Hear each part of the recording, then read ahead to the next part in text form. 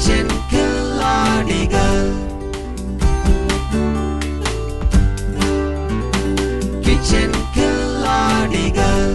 Hello வணக்கம், இது பிரீத்தி வழங்கும் கிச்சன் கில்லாடிகள். ஸோ இந்த வாரம் நம்ம விதவிதமான தோசைகளை தான் பார்த்துட்டு இருக்கோம். ஸோ இன்னைக்கும் தோசை தான். ஆனால் இன்னைக்கு கண்டஸ்டண்ட்டை நம்ம வெல்கம் பண்ணுறதுக்கு முன்னாடி உங்களுக்காக 2 டிப் வச்சுருக்கேன். வழக்கம் போல தாங்க, இந்த டைலாக மாற்றவே முடியாதுன்னு நினைக்கிறேன். ஏன் அப்படின்னா வேறு என்னங்க சொல்ல முடியும், டிப்பு தான் வச்சுருக்கேன்.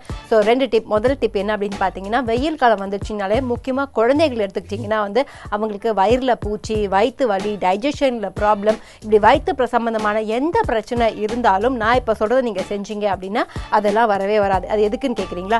சப்போட்டா பழம் இருக்குல்ல, சப்போட்டாவை நீங்கள் சாப்பிட்டீங்க அப்படின்னா இந்த மாதிரி எந்த பிரச்சனையும் வராது. அண்ட் இன்னொரு முக்கியமான விஷயம் என்ன அப்படின்னா, சப்போட்டா உங்கள் உடம்புல பிளட் சர்க்குலேட் ஆகிறதுக்கு ஹெல்ப் பண்ணுது. ஃப்ரீ ஃப்ளோ அப்படின்னு சொல்லுவாங்கள்ல, அது மாதிரி பிளட் ஈஸியாக ஃப்ளோ ஆகிறதுக்கு ஹெல்ப் பண்ணுமா. ஓகே. அண்ட் இன்னொரு விஷயம் என்ன அப்படின்னு பார்த்தீங்கன்னா, பெரிய நெல்லிக்காய் எனக்கு ரொம்ப பிடிக்கும். பட் சின்ன குழந்தைங்க இதை சாப்பிட மாட்டாங்க. ஆனால் நெல்லிக்காயில் ஆப்பிளில் இருக்கிறத விட அதிகமான சத்துக்கள் இருக்குது அப்படிங்கிறது இப்போ ரீசெண்டாக நம்ம எல்லாருமே படிச்சிருப்போம். ஸோ நெல்லிக்காவை அவங்களுக்கு எப்படி கொடுக்கலாம் அப்படின்னு பார்த்தீங்கன்னா, நெல்லிக்காயில் கொஞ்சம் உப்பு போட்டு மஞ்சத்தூள் போட்டு வேக வச்சு நீங்கள் கொடுத்தீங்க அப்படின்னா அவங்களுக்கு ரொம்ப ரொம்ப நல்லது. ஈஸியாக சாப்பிட்ருவாங்க, டேஸ்ட்டாக இருக்கும். த சேம் டைம் பார்த்தீங்கன்னா நோய் எதிர்ப்பு சக்திக்கு இது ஹெல்ப் பண்ணும் அப்படின்னு சொல்கிறாங்க.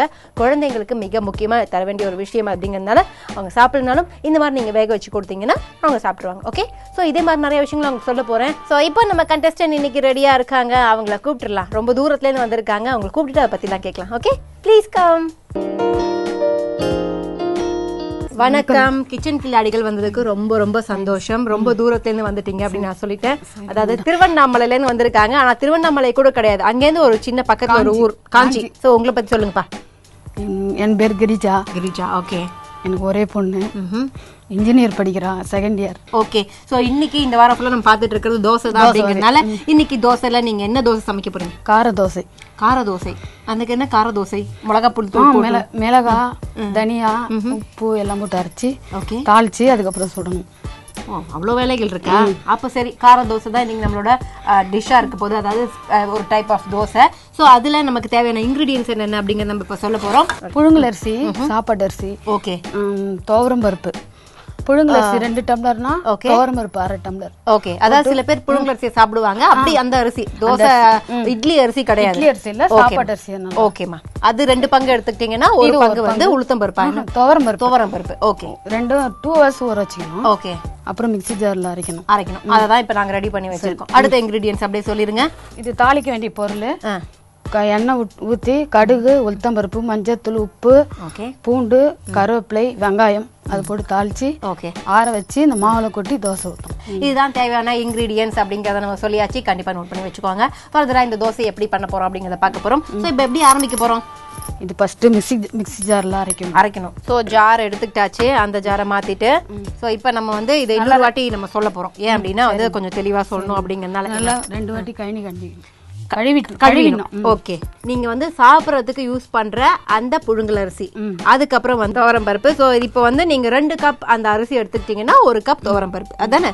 அந்த 1/2 கப் போட்டா கூட போதும். ரொம்ப பருப்பு போட்டீங்கன்னா தோசை சுட வராது, அப்படியே உடைஞ்சு போயிடும். இது கொஞ்சம் தான் பண்ணணும். அரிசி தான் நிறைய இருக்கும். ஓகேவா? 1/2 கப் போதும் அப்போ. ஓகே. அண்ட் எத்தனை நேரம் சோக் பண்ணி வச்சிருக்கீங்க தண்ணில? 2 மணி நேரம். 2 மணி நேரம். ஓகே. ஸோ இந்த 2 மணி நேரம் ஊறிச்சுன்னா அது இப்படி ஆகிடும். இதை வெறும் மாதிரி சாப்பிட்றதுக்கு இன்னும் ரொம்ப நல்லா இருக்கும். பட் தோசையை சாப்பிட்டோன்னா அதை விட நல்லா இருக்கும் அப்படின்னு நினைக்கிறேன்.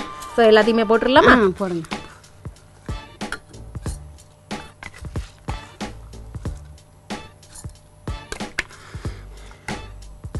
ஸோ இந்த தோசைக்காக இதில் என்ன அப்படின்னு கேட்டேன். அது தோசைக்கு பூண்டு சட்னிக்காக ரெடி பண்ணி வச்சிருக்கேன் அப்படின்றாங்க. அதை பற்றி நம்ம பேச போகிறோம். ஃபர்ஸ்ட் நம்ம இதை அரைச்சிடலாம். ஓகேவா? இப்போ நம்ம இதை அரைக்க போறோம். எப்படிப்பா அந்த ரவையா அரைக்கணும்னாங்களே அப்படின்னா கொஞ்சம் நொய்யா அரைக்கலாம். ஓகேமா. ஏன்னா இது அப்படிதான் வரும். இதை நம்ம நொய்யா தான் அரைக்கணும்.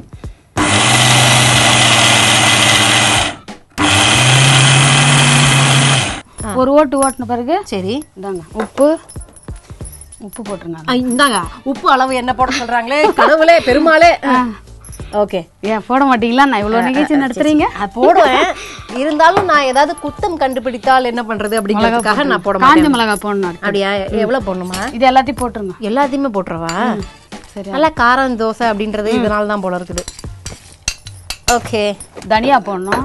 இவ்வளவு தனியாவுமே 3 ஸ்பூன்.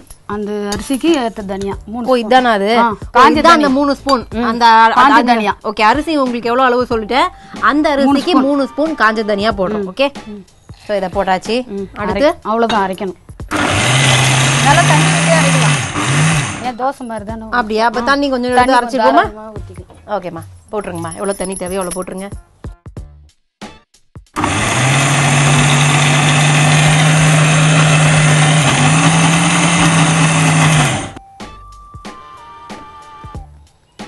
ஓகேவா? போதும். சூப்பர்.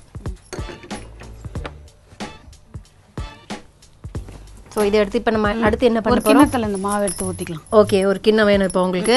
அப்ப நம்ம வந்து அந்த பவுல் ரெடி பண்ணிக்கலாம். அதுக்கு முன்னாடி நான் என்ன பண்ண போறேன் அப்படின்னா வந்து நீங்க டிப்ஸ் சொல்ல போறீங்களா இல்ல ரெசிபி சொல்ல போறீங்களா? டிப்ஸ் சொல்லுங்க தாராளமா. Summer season. ஆமா, கண்ணுக்கு எரிச்சலா இருக்கும்.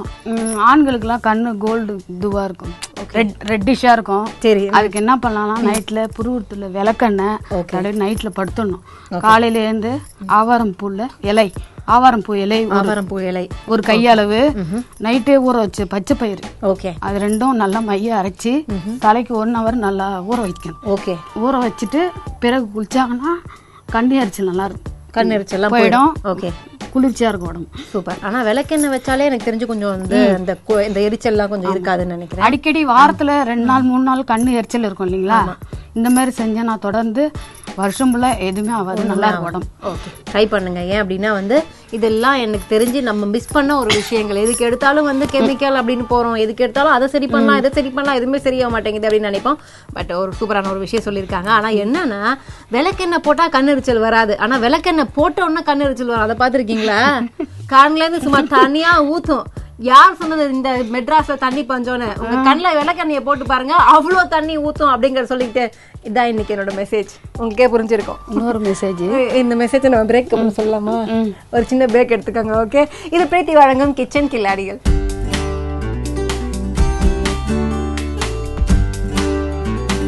கிச்சன் கில்லாடிகள்.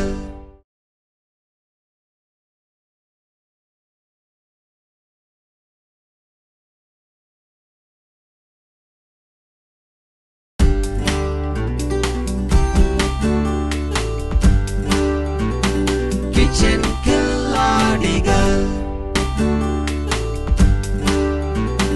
கிச்சன் கில்லாடிகள்.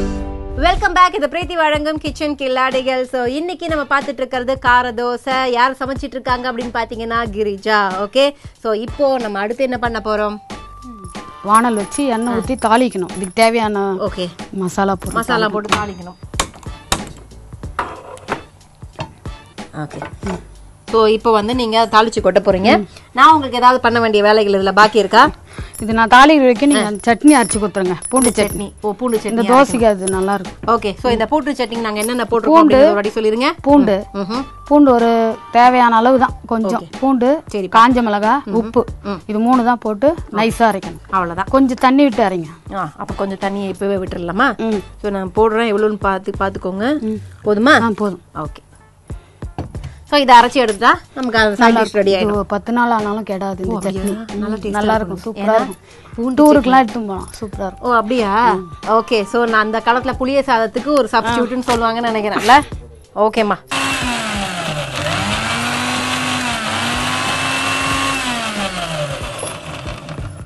இதை அரைச்சது போதும்னு நினைக்கிறேன். அதுக்குள்ள அங்க எண்ணெய் விட்டாச்சு. கடாயில் எண்ணெய் விட்டுக்கணும். ஓகே, கடுகு போடணும். எண்ணெய் காஞ்சதும் அதுதான் தெரியுமே.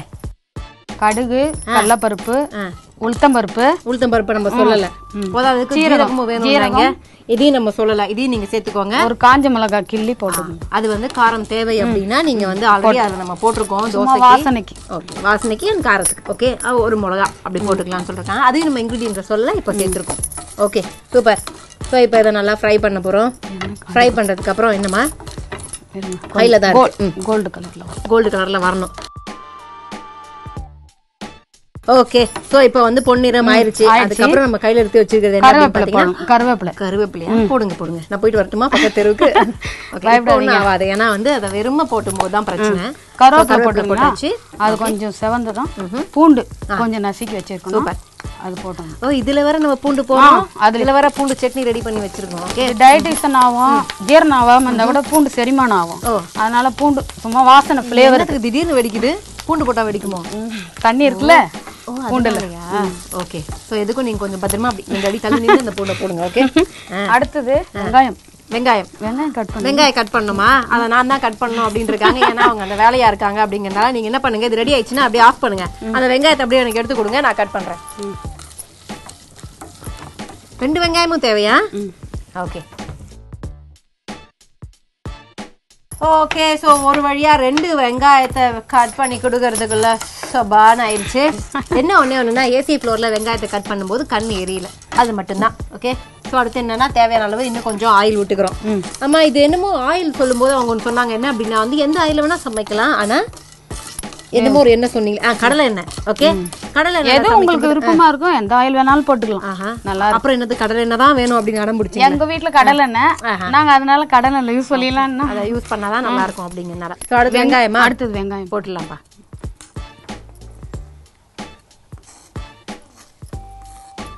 சூப்பர். அண்ட் திருவண்ணாமலையில இருந்து வந்து நம்ம ஷோக்காகவே வந்திருக்காங்க அப்படின்னு நினைக்கும் போது எனக்கு ரொம்ப ரொம்ப சந்தோஷமா இருக்கு, ரொம்ப ரொம்ப பெருமையாவும் இருக்கு. ஸோ திருவண்ணாமலையில இருந்து வந்திருக்கீங்க. நீங்க வந்து யூஸ்வலா என்ன அப்படின்னா வந்து யாருமே வந்து ஃபீல் பண்ணுவாங்க அவ்வளவு தூரம் இந்த ஒரு ஷோக்காக நம்ம போனோமா அப்படி சொல்லி.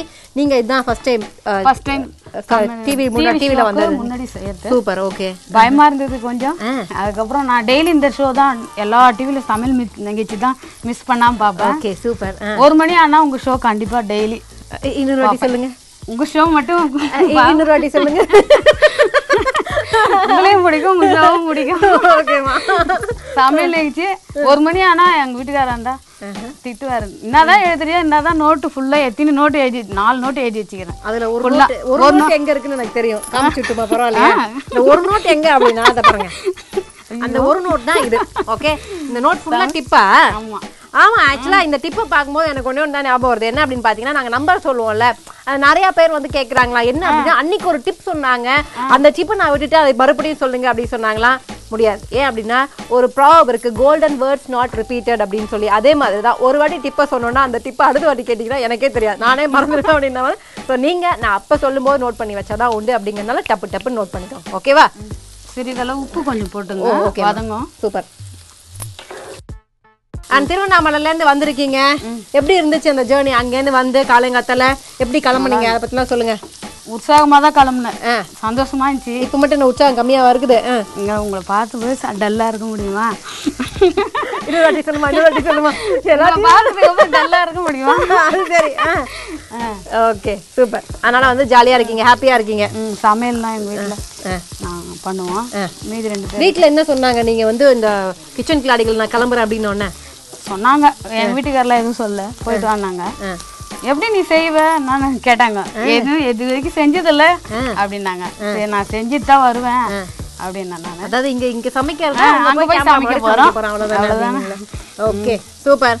அண்ட் இங்க வந்து யார் கூட்டிட்டு வந்திருக்காங்க அவங்க அப்படின்னு பாத்தீங்கன்னா, வெரி ஸ்வீட், அவங்களோட அப்பா கூட்டிட்டு வந்திருக்காங்க. அதை பத்தி சொல்லுங்க. எங்க அப்பா தான் எங்களுக்கு ரொம்ப பிடிக்கும். சோ அதனால அப்பா என்ன சொன்னாரு, நீங்க இங்க கிளம்பி வரணும்? அப்பா தான் இன்ட்ரெஸ்டா இருந்தாரு என்னை விட. எனக்கு முன்னாடியே வந்து ரயில்வே ஸ்டேஷன்ல நின்னுந்தாரு. முடியாத வருது எங்க அப்பா கொஞ்சம் இந்த சமையல் ஷோக்காக என்னை இட்டுன்னு வந்தாரு. அவருக்கு ஒரு தேங்க்ஸ் சொல்லிருங்க. எங்க அப்பாவுக்கு தேங்க்ஸ். ஓகே சரி. கண்ணெல்லாம் கிளம்பு. கிச்சன் கில்லாடிகள்ல சென்டிமெண்டா ஆனந்த கண்ணீர் வந்துருச்சுன்னா டிஆர்பில நம்பர் 1 தான். அடுத்து கிச்சன் கில்லாடிகள் டிஆர்பில நம்பர் 1 அவளா என் பேரை நான் மாத்திக்கிறேன். ஓகே இப்போ ரெடி ஆயிருச்சுன்னு நினைக்கிறேன் செல்லக்குட்டி. அடுத்து நம்ம என்ன பண்ண போறோம்? மஞ்சத்தூள் கொஞ்சம் போட்டு. மஞ்சத்தூளாமா போடுமா? ஓகே கொஞ்சம் மஞ்சத்தூள் போட்டு அடுத்து அவ்வளவுதான். அதுக்கப்புறம் தோசை சுடணும். அவ்வளவுதானா? ஓகே. சோ தோசை ஆற வைக்கணும். ஆற வச்சுட்டு அப்புறம் மாவுல ஊத்தணும். அவ்வளவுதான். அது ஆறுனப்புறம் தான் ஊத்தணுமா? உடனே ஊத்தினா நல்லா இருக்காது அப்படி இல்ல, சூடோட பட்ட தோசை சுட வராது. Okay super. அதனால ஆறணும். எதுக்கு இதை நான் கேட்டுக்கிறேன் அப்படின்னா வந்து இதை என்ன ஆற வச்சுக்கிட்டு அப்படியே போட்டுரும் அப்படின்னு நீங்க போட்டீங்கன்னா தோசையே சுட வராதான். அதனால ஆற வச்சுட்டு அதுக்கப்புறமா தான் போடணும். கொத்தமல்லி போட்டுக்கலாம். ஓகே. பெருங்காயத்தூள் அதுவும் இருக்குமா? இது ஜீரணம் ஆகிறதுக்கு. இவ்வளவு பெருங்காயத்தூளா போடலாமா? நிறைய இருக்குல்ல மாவு. அதனால ஓகேப்பா. ஸோ இதை வந்து எல்லாத்தையும் போட்டு இது நல்லா ஃப்ரை ஆனதுக்கு அப்புறம் ஆற விட போறோம். ஆற விட்டதுக்கு அப்புறமா தான் தோசை வாத்து அது மேல அதை போட போறோமா இல்ல அது சேர்த்தே வாக்க போறோமா? இது வந்து இதுல கொட்டி கலந்துட்டு தோசை மிக்ஸ் பண்ணி தான் தோசை போட போறோம். அப்ப அதுக்கப்புறம் நமக்கு வேற எந்த வழியும் கிடையாது. தோசை சுட்ட உடனே எடுத்து வச்சு டேஸ்ட் பண்றது அப்படிங்கறனால இப்ப என்ன பண்ண போறோம் அப்படின்னா அதேதான். இப்போதைக்கு அது ஆறணும் அப்படின்ன உடனே நீங்களும் கொஞ்சம் ஆத்திட்டு வாங்க. என்ன அப்படின்னு கேக்குறீங்களா? டீ போற டைம் ஆயிருச்சுல, டீ ஆத்தி குடிச்சிட்டு வாங்க. இது பிரீத்தி வழங்கும் kitchen கில்லாடிகள். We'll go in for a short commercial break.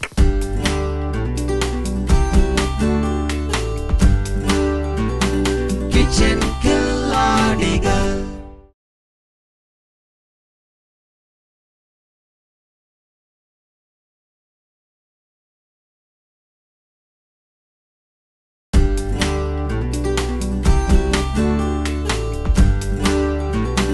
Kitchen Killadigal.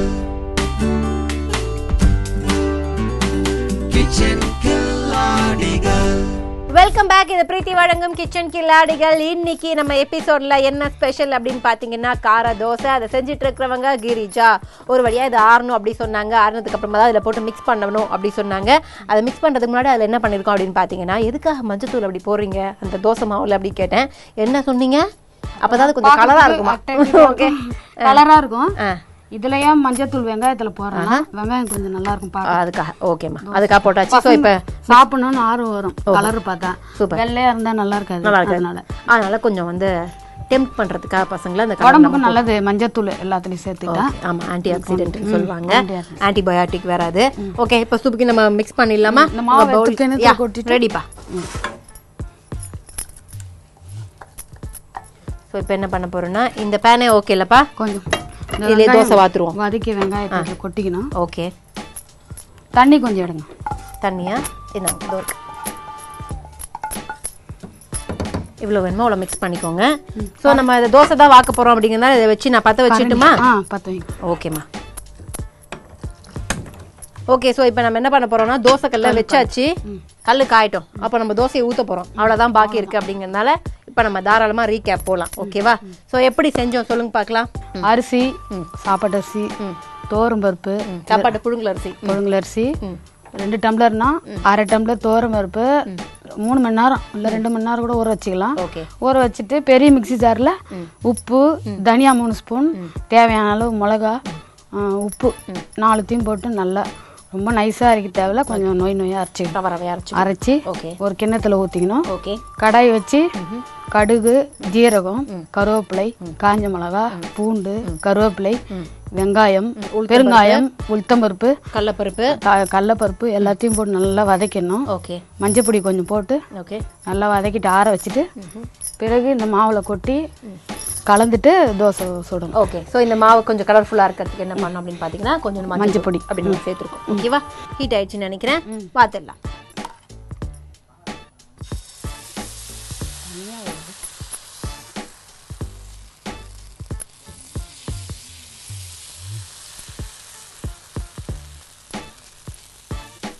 நல்லெண்ணெய் ஊற்றிக்கலாம், அப்போதான் ஹீட் ஆகாமல் இருக்கும். ஓகே, உடம்புக்கும் நல்லது. நல்லெண்ணெய் சேர்த்துக்கிட்டேன். ஓகே, பொன்னிறமாக ஆனதும் திருப்பி போடணும். ஓகேம்மா.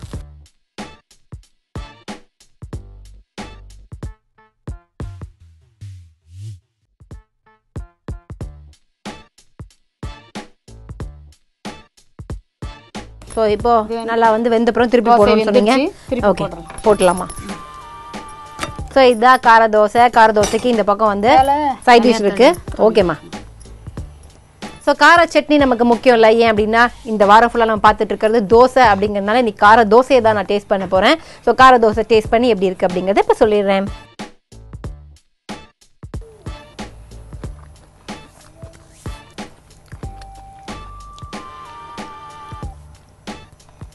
ரவா தோசையும் அடையும் மிக்ஸ் பண்ணிங்கன்னா ஒரு டேஸ்ட் வரும்ல, அது மாதிரி இருக்குது. ஆனால் என்ன அப்படின்னா வந்து கண்டிப்பாக சொல்லணும் இவங்களோட ஃபேவரட் டிஷ் அப்படின்னு சொல்லியிருந்தீங்க. இந்த தோசை தான் எங்களோட ஃபேவரட், எங்கள் வீட்டில் எல்லாருக்குமே பிடிக்கும் அப்படின்னு சொன்னீங்கன்னா நிஜமாவே வந்து சூப்பராக இருக்குங்க.